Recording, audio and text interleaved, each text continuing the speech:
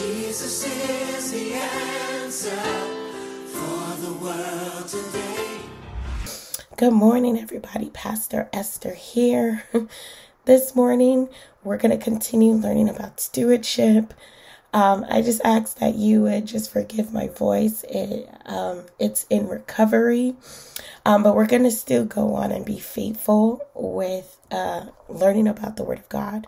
So we've been talking about stewardship, and this morning, by God's grace, I want to talk about stewarding one aspect of our relationship that all of us have.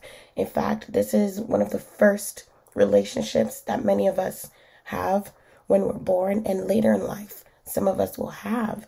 And this relationship is the parent-child relationship. So we're going to see what the Word of God has to say about the parent-child relationship. So I just want to remind us that last week we understood that the two main relationships that we always need to steward is our relationship with God and our relationship with people. And in terms of our relationship with God, we need to love God with everything that we are, and we need to love people as ourselves. So today we're going to be in the book of Ephesians chapter 6, verses 1 to 4.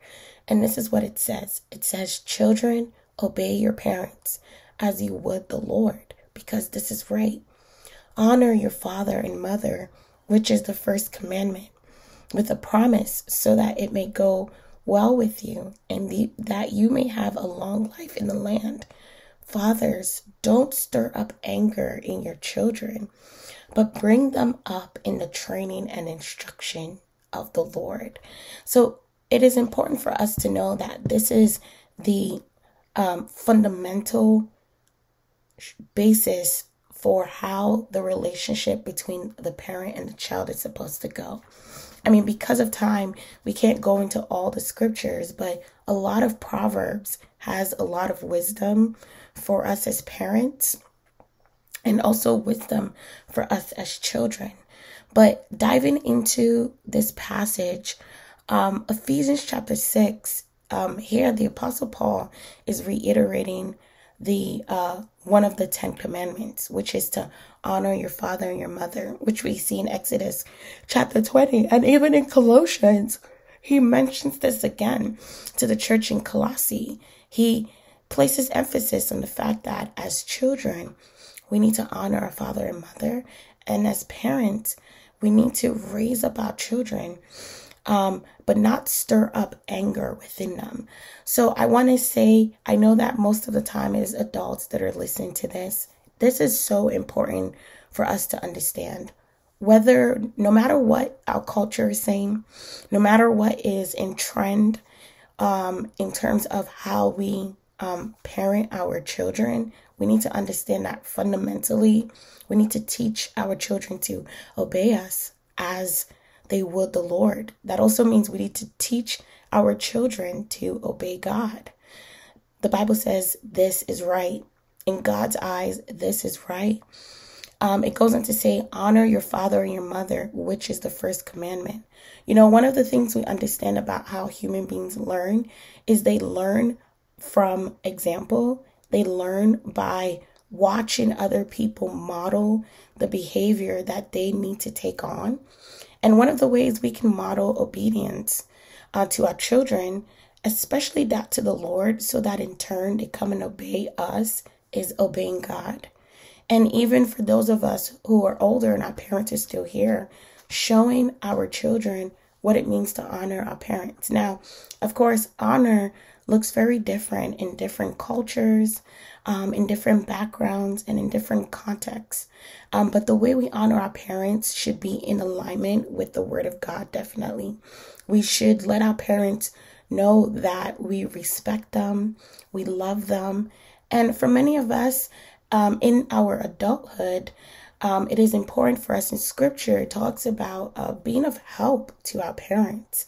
You know, this is so important for us to make sure that we ourselves, even in our old age, we are doing that, but we also mirror this for our children. And what's so powerful about this command is that it is a command with a promise. And that promise is when we do this, it may go well with us. That if we do this, in a way, it's basically telling us that when we're obedient to this commandment, we incur God's favor upon us, God's grace upon us, and that we may live a long life in the land. It is also important for us to understand that this is good. This is one of the ways in which we can be blessed in our lives by being obedient to the word of God. So I want to encourage any parent out there, teach your children to obey God, mirror obeying God, and teach them that God's expectation on children is to obey your parents. Now, I love that the Bible is so comprehensive because it goes on to talk to parents. So even when it says fathers, it's also talking to mothers. It says, don't stir up anger in your children. So this means that it is very possible for us to stir up anger in the hearts of our children. Another way to look at it is that we have a responsibility to watch over their hearts. I love how in the Amplified, it says, do not provoke your children to anger. It says, do not exasperate them to the point of resentment with demands that are trivial or unreasonable or humiliating or abusive, nor by showing favoritism or indifference to any of them. Okay, so yes, children are to obey our parents, but good parents are going to mirror their parenthood the way God parents us.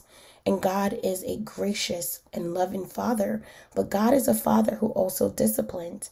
The passage of scripture goes on to say, but bring them up in training and instruction in the Lord. So as parents, we need to not provoke our children to anger, meaning that we don't lay upon them unreasonable demands. We make sure that we train and discipline them in a way that doesn't stir up resentment in their hearts. We do not humiliate our children. We are not abusive to our children. It is important that when we have multiple children, we don't show favoritism. In fact, the Bible tells us that God is no respecter of persons. So we need to mirror our parenthood the way God parents us. So it goes on to say in the Amplified, but bring them up tenderly with loving kindness. We serve a father who displays loving kindness to us all the time. As parents, we need to display loving kindness to our children. It says in the discipline and instruction of the Lord. So really, scripture should be the basis of how we parent. We need to make sure that we need to raise our children in alignment with the word of God. We need to teach them the ways of God, and we need to love on them and discipline them the way God does for us. So this morning, I just want to encourage us to be faithful in being parents according to the word of God and being children according to the word of God. Because when we do that, number one, we will have God's success. We will have his good success because his word is true and his ways are right. Number two, when we do that, we are inevitably loving God because we are choosing to follow his way, to follow his command, not to do it the way we want to do it, not to do it the way culture tells us to do it, but we're doing it the way God has aligned for us. And number three, when we do this, we're going to have healthy relationships with our children, whether we are in the parent phase, and we will have healthy relationship with our parents, whether we are in the children phase. So I want to encourage us this morning, let's steward our parenthood well. Let's steward our childhood well in a manner that brings glory and honor to God. God bless you.